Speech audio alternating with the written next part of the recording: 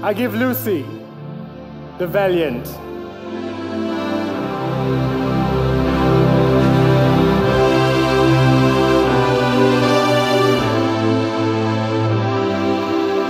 To the great western woods, Edmund, the just.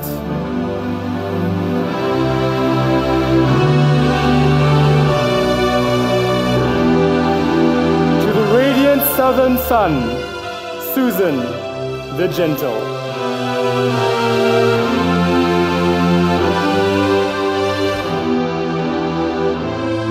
And to the clear north sky, Peter, the magnificent.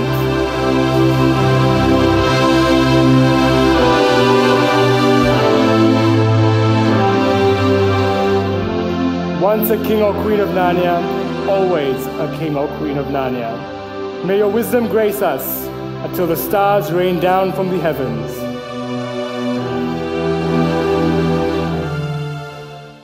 Father, we thank you that your word says how blessed is he whose strength is in you, whose heart is a highway to your house. Passing through the valley of tears, a disappointment, they make it a fountain. Even the early rain covers it with blessing. How much more the greater later rain they're going to be poured forth upon each and every one of us, because we're going to go forth from strength to strength. Because your word says the path of the righteous getting stronger, brighter, and brighter to the break of dawn. We believe this year we're going to usher in just a moment. It's going, Lord, to bring on even the greatest, the best years that we have experienced. So we commit the whole morning to you. And in the name of Jesus Christ, we rebuke and bind every foul, wicked spirit. We're going to go from here right now in Jesus' name, that your word may have free course in the midst of us. And everybody scream, Amen. Hallelujah. What year is this? The year of his crowning favor.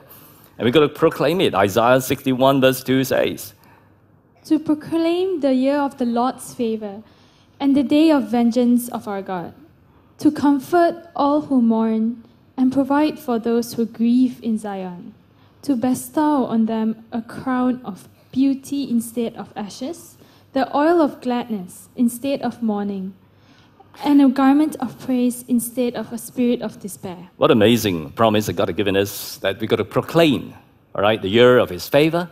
Because it's the year of his favor, we're going to have that crown. We talk about different types of crown that God wants. Like just now you saw the presentation for different types of crown. The same way, how many of us know that God has different crowns for us? Last week or week before last, we talked about the crown of his beauty and honor in place of ashes. In order to get a beauty, the crown of beauty, we got to let go of the ashes. Perhaps some of you are going to let go of the ashes of your disappointing experiences. Let go the ashes of perhaps regrets, poor choices, plunders they've made. Or maybe the oil of perhaps the wrong thing that you have done, the wrong ideas that really didn't work, and the lay hold of God's idea. And talk about the crown of God's beauty. It's also speak of honor. We talk about Abishai. Remember, Abishai was a guy that was not even listed among greatest of the great of David's heroes, but he was honored. He was given the crown of beauty, the crown of honor, more than even the three mighty men of David. And there is because, among many, I'm not going to be able to do so much review on Abishai. Get the tape. Anyway, in your CD anyway. And one of the things that shines in Abishai is that he was able to let go of his idea. He thought, remember, it was God's idea. It's how man, God has given Saul into our hand. Let's finish Saul off. I don't think he was manipulating. I know some people, they go around manipulating using the name of God. The Lord says, he wanted me to start this business with your investment. The Lord say, got to start a ministry and you got to join my ministry. And sometimes there's spiritual manipulation. But in the case of Abishai, it was not. It was just sincerely wrong. He thought it was God's idea. Many of us sometimes have that kind of a thinking. It's God's idea, but later on it turned out to be just our human idea, and it's just wrong. Though we may be sincere, it's sincerely wrong. And the beautiful thing about Abishai was when he was being corrected by the king. Man, he was open to correction. It's because of that, among other reasons, you can look up in the tape, Abishai was crowned with a beauty, crowned with honor more than all the other. Even though he doesn't have the position, just like today, some of you may not have the position of his own pastor, not even a society member, but because you have that shining quality that Abishai has, you're going to be crowned by God with that beauty of honor. And today we talk about the oil, another crown, the crown of the oil of gladness in place of mourning. Say, oil of gladness in place of mourning. Now, we talk about mourning. You think of more than just disappointment. Mourning takes place when something died or somebody died. Maybe some of you are mourning the death of a loved one. Maybe the death of a relationship. Maybe a dream. Maybe a hope was dashed. And God is about to pour forth upon each and every one of us the oil, that crown of the oil of His gladness, can overcome that spirit of mourning, to bring us hope. And we talk about hope, it's not just a wish. When the crown of the oil of His gladness come upon us, it's more than just giving us hope, more than just giving us a new dream. That oil of His gladness is going to give us the enabling, the power to overcome what we couldn't do in the natural. In the natural, it is hopelessness.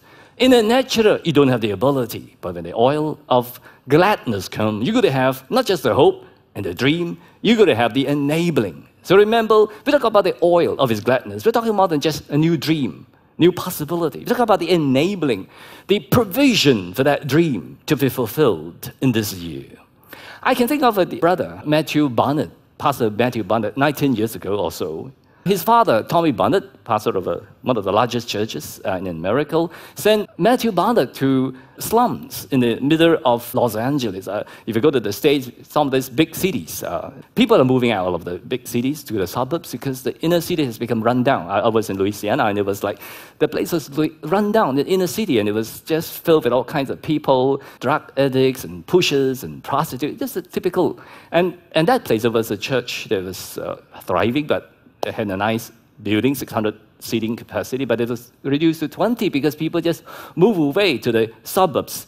And Matthew was sent by the father to go and take over the church, and he went with great hope to, do a great church like his father did, Tommy Barnett in Phoenix, Arizona. But he was disappointed. In a couple of months, that church reduced from 20 people to 0. He was completely heartbroken. His dream was shattered. And he was walking the streets in the slum area. He cried before God. He said, God, you sent me here to build a great church, and now I have nothing. And God began to envelop him with the oil of His gladness. And God began to birth forth a new dream on the inside of him. His dream will be to ignite dreams with people that have lost their dream. Prostitutes, pushers, and drug addicts. How many of us know, at one time, these people are not born a prostitute. They are not born with an ambition to be a drug pusher. How many of you go to somebody, so what's your dream in life? What is your ambition? Oh, Pastor, I dream to be a prostitute. Oh, I dream to be a drug pusher. Oh, I dream to be a drug addict. Nobody in the right mind would have kind of a dream. One day they have a great dream. But that dream was shattered. And God called Matthew Barnett to be a person that is going to be released, that same oil of gladness upon people, that they whose dreams has been shattered, has been broken, will be enveloped with the crown of the oil of His gladness. And it's not just bursting forth new dreams. It's not just about having new hope. It is to be given the enabling, the power to fulfill that dream. That's the oil of gladness. And that church now, at the moment, is one of the biggest churches in the States, and reaching out to 50,000 people a month. They bought over the entire hospital facility and used that to bring in prostitutes, to bring in pushers, to bring in drug addicts, rehab them. Many of them eventually become the pastors of that particular church. They were enveloped in the midst of hopelessness with the oil of gladness in the midst of death of a vision. Now, why do you think that we need the oil of gladness? Because we are living in a world that are thriving on negativity. You look at the newspaper, it's all about bad news. This no good, that no good. And our mind is so saturated with the voices of what you cannot do, the voices of condemnation. You make too many mistakes, you're too washed up, you never have a new beginning. The voices of people pushing you down. You're just an average person. You're never going to thrive, never going to make it. You're not attractive. You're too old. You don't have the ability. You don't have what it takes. The voices of negativity. You're not careful. Allow those voices to come in. It's going to take root. That seed is going to germinate. Now, there's nothing much we can do about people speaking negative over us. We cannot stop them from talking negative. We cannot prevent those voices from sounding. But you can stop dwelling in it. And God is going to give us a special anointing this morning. They're going to enable us to deal with those voices, the negative voices. Look at Psalm 65, talking about the special anointing they're going to release. They're going to help us to overcome those voices. Psalm 65, verse 11. You fill its terraces with water. You deepen its furrows. You make it soft with showers. You bless the sprouting of it. In the other translation, you cause the sprouting of it. It's wonderful. How many it's not just about, oh, Pastor, in the natural, I don't have the ability. He's not talking about the natural. He's talking about the anointing, talking about the oil. Oil always talk about the anointing. That anointing is going to come and enable us to fulfill that. It's not about you fulfilling your dream. It's about God fulfilling His dream in your life. Continue. You crown the year with a bountiful harvest. Even the hard pathways overflow with abundance. Wow, the word bountiful harvest is the Hebrew word tov. Say tov. In the Holy Land, you say buka tov, good morning, good things. All right, the Hebrew word tov means good thing, pleasurable thing, pleasant thing. It means prosperity. Pastor, are you preaching the prosperity gospel? Absolutely not. We are not preaching the prosperity gospel. Neither are we preaching the poverty gospel. We are preaching the full gospel. In other words, God has answered to every situation in our life, fulfilling a blessing in every areas of our life. Okay? It says that even the hard pathway, how many of us know that the pathway that you may be taking may be tough? And some of you may even go to the point of not just mourning, and you just get up, hope altogether. Even the hard pathway overflows with abundance. Say abundance. That word abundance in the Hebrew is dashen. Say dashen. It simply means fat. So the person on the right, you've got to have a fat year. Your pathway is going to overflow with fatness. And of course, we talk about fatness symbolically, figuratively. It means abundance. And I believe fatness also refers to the anointing. Man, the pathway, got to fill with God's anointing for us. All right? In the nature, there is no hope. But when the anointing, the oil, or of His gladness, the crown of the oil of His gladness come, friend, you're going to be able to do things beyond your natural ability. And how is this oil, how is this anointing being released? Now, in order to understand the Bible, we've got to interpret the Bible in its proper context. So let's take up a few verses up. Look up at Psalm 65. Look up a few verses. Go up to verse 4. And this is the context of verse 11, where God is going to fill our pathway with the oil of His gladness. And the context, verse 4 says, Blessed is the man you choose and cause to approach you, that he may dwell in your courts. We shall be satisfied with the goodness of your house. Now, God's chosen way to release the oil of His gladness is through His house. In today's modern context, to be in the church.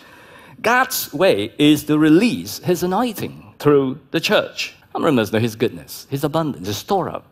All right, His riches is stored up in His house. The key way that God can release the oil of gladness is through the local church. Psalm 92, verse 13. Those who are planted in the house of the Lord shall flourish in the courts of our God. Wow, how many of us know when you're planted in God's house, you're going to flourish? So, Pastor, I believe the church, of course, but it's, I can belong to any church because church is universal. And it's very true. But this is the word church occurs 114 times in the entire New Testament. And out of the 114 times, 90 times refers to local churches, like Ephesus, Thessalonica. In the book of Revelation, you see 7 different local churches. And by all means, local churches are not perfect. But how many of us know it is still God's chosen path to release that oil of gladness? Despite its imperfection, God's grace, God's anointing is still being released. Just like David, remember he made the poor choice as a leader. He chose to stay in Ziklag. And then that Ziklag city was being devastated by the Amalekites. They took away the women, the children, everything, burned the city down.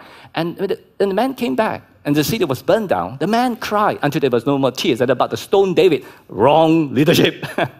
The Bible says David strengthened himself in the Lord. He was enveloped with the crown of His gladness. And God began to birth forth a new dream.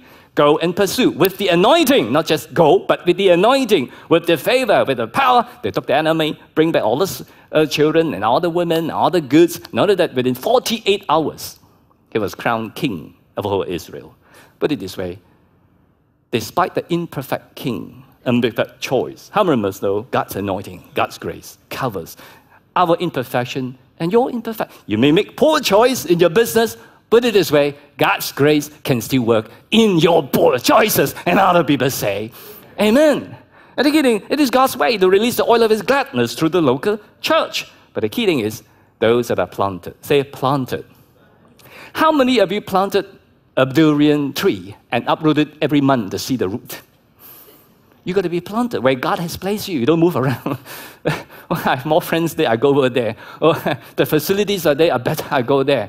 Or, hey friends, you don't just uproot yourself. Where you are planted, where God has placed you. And that's where God has planted you. And it's just when you are about to flourish. Just when the durian tree is going to bring forth the V29. And you uproot the tree. You're not going to be able to go very far. And in the local church, God released that oil. And particularly today, we're going to pray a corporate prayer. When you pray as an individual, God's going to answer your prayer. But the Bible says, when 2 or 3 are gathered. Not only when the corporate anointing comes, there's going to be a release of faith to help us. The oil of His gladness. The anointing of the oil of His gladness. The crown is going to come. And friend, you're going to have a lot of amazing testimony. Number 2. Second way, the anointing, the oil of gladness, is going to be released in our life to reignite the dream. Not just give us a new dream, but give us an anointing, give us the power to fulfill those dreams. Is the anointing of His word. Look at Isaiah 55 verse 2. Why do you spend money for what is not bread, and your wages for what does not satisfy? You notice? Why do you spend money on things that really not satisfy? Now, what about money? Money talk about effort. Money is a picture of effort. Why do you put a lot of effort in things that really doesn't satisfy? For example, there's nothing wrong against computer games, nothing wrong against watching television, nothing wrong with all this thing, reading a novel, storybook, newspaper. But if that takes more time than you reading the Word of God, you're just forfeiting yourself from the oil of His gladness. Going to be released. The oil, the anointing going to come to help us to fulfill the dream. To give us anointing, the power to fulfill the dream that God has for us. And let's go on. Listen carefully to me and eat what is good, and let your soul delight itself in abundance. Notice, eat what is good. Good is the word tov again. Good thing, pleasurable thing. And the word abundance again in the Hebrew is oil, dashan. How do you get the goodness? How do you get the dashan? How do you get all this oil of enabling? Well, listen. Say, listen. Put the person on the right, put the ear and say, listen. All right. And the word listen in the Hebrew is shema, shema. Say, shema, shema. Now, when God say do something once, you got to listen. When God say 2 times, you better listen. He say, listen, listen carefully to who? Me, and eat what is tough, what is good. So the key is to keep listening. Why keep listening? Because it is God's word. The Bible in your hand or in your computer or in your laptop is God's word for you. God's destiny, God's promises for you. Lay hold of those words and receive that crown of the oil enabling power to help you fulfill the vision that God has for you in your life. How many of us know when you listen, miracle take place? There was this guy in the Bible that Paul was preaching. I think it was in Acts 14, and look at verse 9. Paul saw faith in the man born lame stand up. The guy jumped. Wow, Paul saw the faith and stand up. And the guy jumped. In other words, he was able to do things beyond his natural ability. He was born lame. He didn't have the ability. He was born lame, but he was able to jump. In other words, he was able to do things beyond his natural ability. How many do things beyond your natural ability?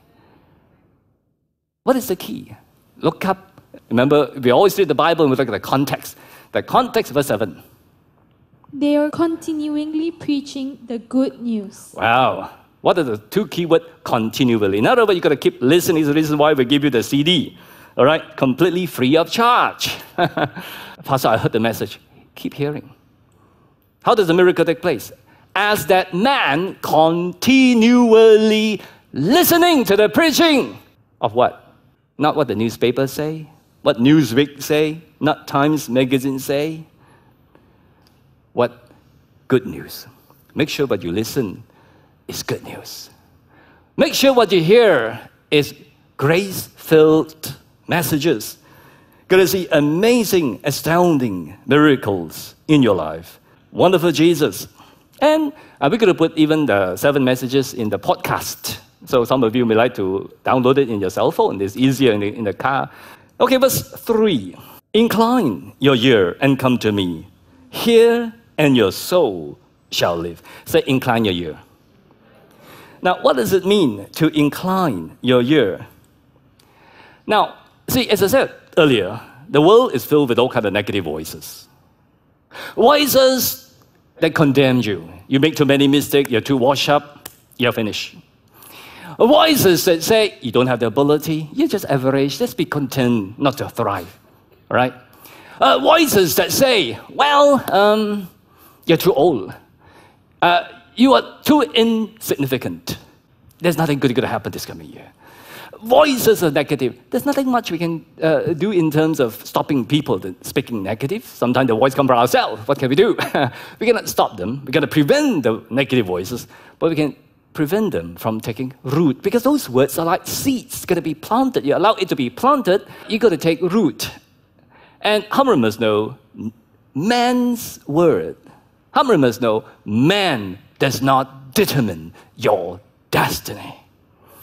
God determines your destiny. I heard the story of Walt Disney. All right, one of the most creative movie directors in the world. I mean, Walt Disney was being told by his teacher, he's not creative. He went on to found the Walt Disney Studio. All right, and all the creative things that come out of that movie studio. So Winston Churchill flopped the 6th grade. Teacher told him, you're not going to amount to anything in life. You're not that intelligent. But he rose to become the prime minister of the world empire of the day, taking the country through the greatest challenges through the Second World War.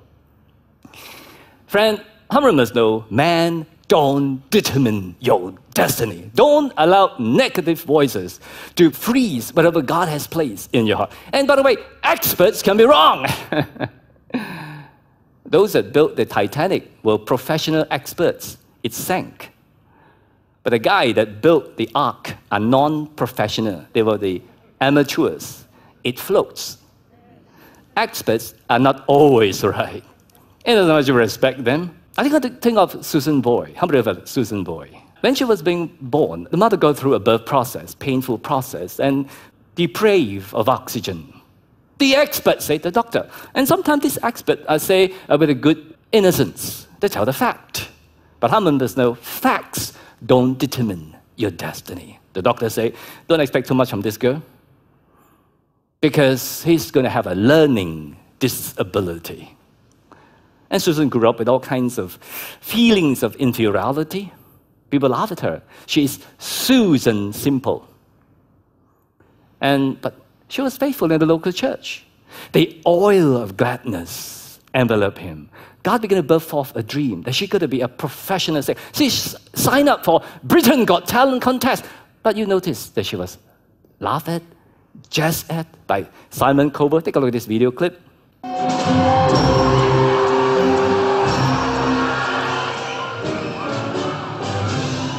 Hi, what's your name, darling? My name is Susan Boyle. Okay, Susan, where are you from? I am from Blackburn near Bathgate, West Lothian. It's a big town. It's a sort of collection of... You're from Jinjiang. Villages. Had to think there. And how old are you, Susan? You're too I'm old. 47. Okay, what's the dream? I'm trying to be a professional singer. And why hasn't it worked out so far, Susan? I've never been given the chance before, but here's hoping it will change. Okay, and who would you like to be as successful as? Elaine Page. Elaine Page. What are you going to sing tonight? I'm going to sing I Dreamed a Dream from the Miserables. Okay. Big song. The laugh, the cheer. I dreamed a dream in time gone by.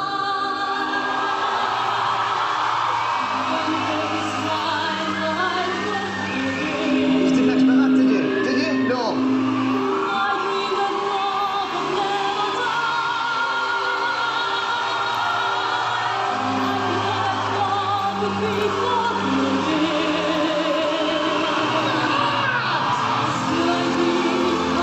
Wow, standing ovation. You know, Susan made it great. I mean, her CD that she recorded shortly was quickest selling album in the country's history, outbeating 5 top charts put together. Friend, she was enveloped with the oil of His gladness. And other people say, amen. And sometimes, put it this way, we cannot stop those negative voices. Sometimes even come from your own loved one. When God wanted to anoint a new king, the prophet Samuel was being sent to the house of Jesse. And Jesse said, okay, you want to anoint one of my sons? He brought all the sons. He thought that is all that he has. And Samuel looked at each one of them. They're tall and handsome. And God said, no. Is there any more son? There's one more. And suddenly Samuel remembered. But he was not taken into the house in the beginning because even his own father thinks that Samuel is too small, too insignificant. He doesn't have ability. He's not smart enough. And later on, when he was being sent to bring food to the brother spiked him and said, with whom have you left that few sheep? He was put down. And friend, let me tell you, David did not bow down to those negative voices. How do I know? When he faced Goliath, he said, you uncircumcised Philistine. What does it imply? It means that I am a child of the covenant. It is not who I am, it is whose I am. And the oil, the crown of the oil of His anointing, enveloped him. He rose up to be that giant killer. Amen. I can think of Rachel. When Rachel gave birth to Benjamin, it was through an excruciating, very painful process. And Rachel actually died. And with her last breath, she said in Genesis 35 verse 18, And so it was, as her soul was departing, that she called his name Ben-Oni. Ben-Oni. You know what is the meaning of the Hebrew word Ben-Oni? Son of my pain. How would you feel, your Benjamin? Grew up in life. Hello, you are the child of pain that caused the pain of your mother, the death of your mother. But just about that time, Jacob came in, and it was being told that your son is the son of pain, and something arises on the inside of Jacob. And he said, no way, my son shall not be called Ben-Oni. My son will be called Benjamin. And you know what does the word Benjamin means? It means son of my right hand, son of my strength. Friend, let me tell you this. The Bible says, incline your ear to His word. What is the key to the anointing that will come, the oil of His gladness? Isaiah 55 verse 3 says, incline your ear and come to me. In other words, you got to bow down, not to the voice of negativity, not to the voice that condemns you, your worship. Whenever those voices come, something should arise on the inside of you and say no to those voices. You cannot stop people from speaking negative. You cannot stop people from slandering you, but you can stop dwelling on it. Stop inclining your ear to it. When people come and say, you're finished, you make too many bad choices, you make too many mistakes, you're too washed up, voices of condemnation, you should rise up with the voice of His affirmation that God's mercy and grace are bigger than all my mistakes. That God has a solution for me before even the problem arises. That is the voice of the oil of His gladness. As you incline not to those negative voices, you incline to what God say in your life. When the voices of negativity come up, haunting at you and say that you're not valuable, you should rise up within you, like Jacob, something on the inside of him arises and says, no, I am not insignificant. I am a treasured possession. I am a purchased possession, infinitely valuable in the eyes. And somebody calls you, you're just average, you're not going to amount to anything in life, you're not going to thrive. Something on the inside of you should arise and say, I'm not average, I'm a child of the Most High God. I have God's DNA, I have God's very gene on the inside of you. And someone come to you and say that you're not talented, you don't have the ability, you're not attractive. Something should arise on the inside of you and say, I am a masterpiece. I'm beautifully, wonderfully made. Today, God wants to release upon you the oil of His gladness. So the key thing is, let God's anointing, the crown of the oil of His gladness, envelop you, give you the enabling. God releases the dream, and God gave the anointing. And God is going to release upon you the crown of His anointing. God is not going to give you a dream without giving the anointing to fulfill that dream. How is that anointing going to flow? The anointing that comes from His house, planted in the house, they flourish in the courts of the Lord. And then the anointing of the Word of God that set us free from man's way and man's limitation. When men want to put a limit to what God has for you, how many must know your God can take you beyond human limitation? Lastly, the anointing of His sacrifice. You know, the word in the Hebrew, dashan, is absolutely fantastic. It means oil. It means abundance. It means the anointing, the ability. But the most beautiful part of it, the most beautiful meaning of the word dashan is the oily ashes of the burnt sacrifice. Say the oily, fatty ashes of the sacrifice.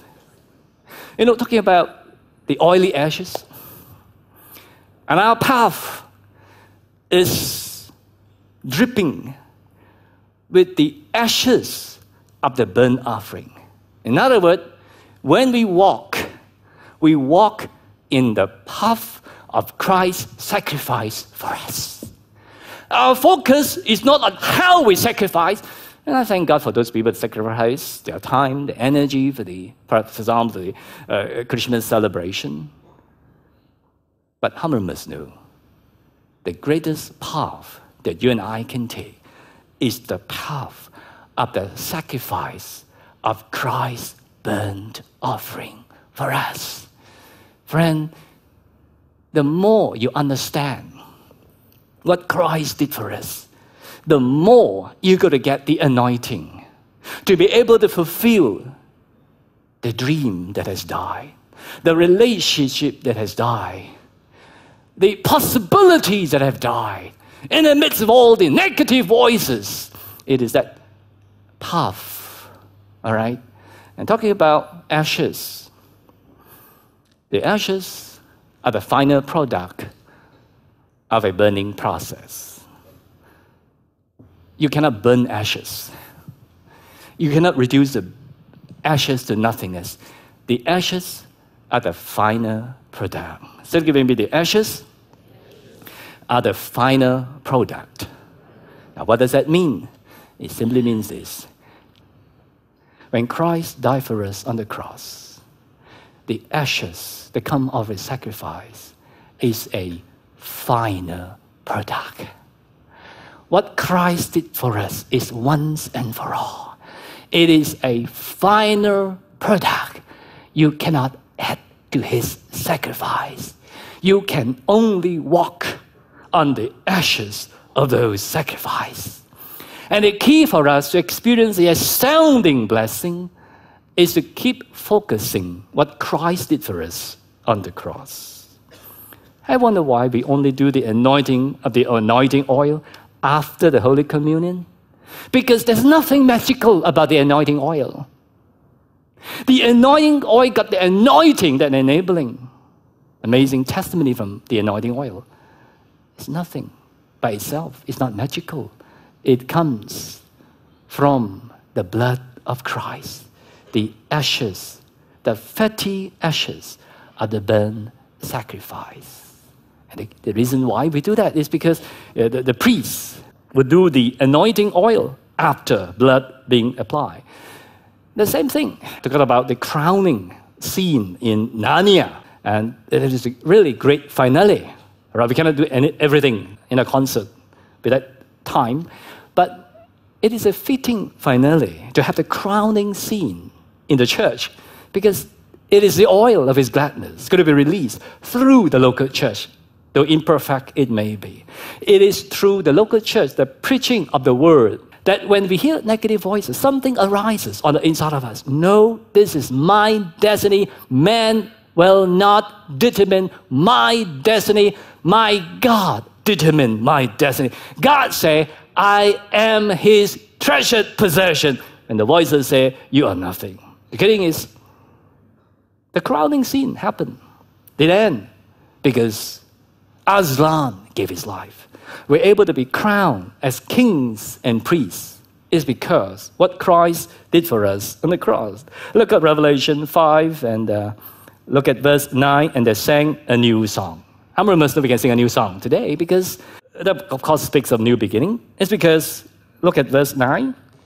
And they sang a new song, saying, You are worthy to take the scroll and to open its seals, for you were slain and have redeemed us to God by your blood, out of every tribe and tongue and people and nation, and have made us kings and priests to our God, and we shall reign on the earth.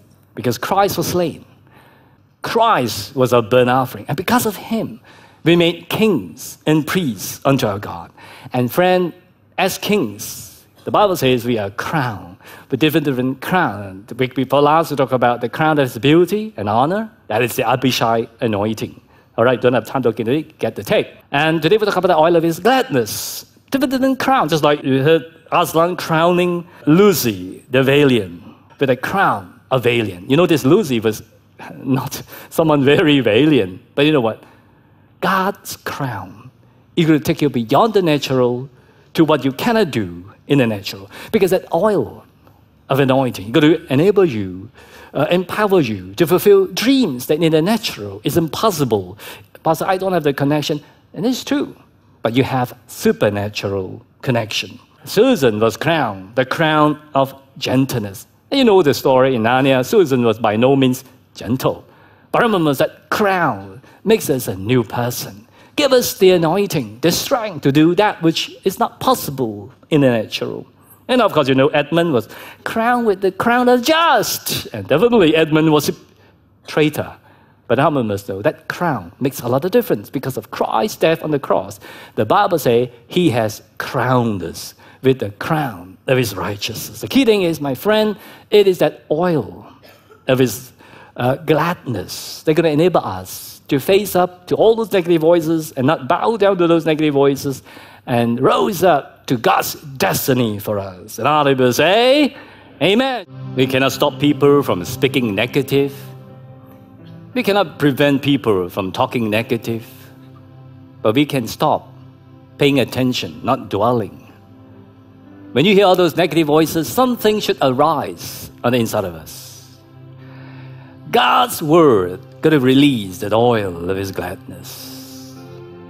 But Pastor, when I hear those negative voices, nothing come out there because there is no input. That's the reason why it's important to have the right input. That's why we gave you the CD to listen.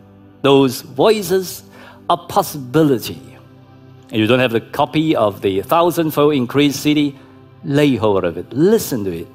So that when the voices come, you're going to be able, the negative voices come, something on the inside arise. You're going to be able to release that oil of gladness in place of mourning. Some weeks ago, we heard the passing of Nelson Mandela, a guy that has gone through much in life. 27 years in solitary confinement. People ask him, "Are you bitter?" To say he's not bitter, he said, it would not be honest. But one of the most remarkable quotes that he mentioned before he died, he said this: "As I walk out of the door towards the gate that would lead me to my freedom, I know if I didn't leave my bitterness and hatred behind, I will still be in prison." He may be set free. He understood that. But he didn't leave. If he didn't leave that bitterness behind, he would still be in bondage. This coming year, let go of the ashes of bitterness.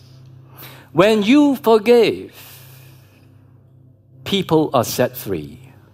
Foremost of the people that set free is you yourself. Nelson Mandela say, bitterness is like drinking poison and hoping somebody else will die. The fact is that if you drink poison, you die. And that's what bitterness is. And God says, let go. Let go the ashes. And God is going to crown you with the oil of His gladness in place of mourning. And be able to receive that crown is because of the ashes, the oily ashes of His sacrifice. We'd like to close, give an opportunity for those of you who have not known Jesus Christ to be Lord of your life, to say this prayer. Would you join together with me to receive Christ into your life? Say together with me, "Dear Heavenly Father, thank you for sending Jesus to die for me on the cross. Right now, I receive Him as my Lord and Savior. In Jesus' name." And all of you will scream. There is no fear. If you have said that prayer and want to know more or have any feedbacks, please write to us.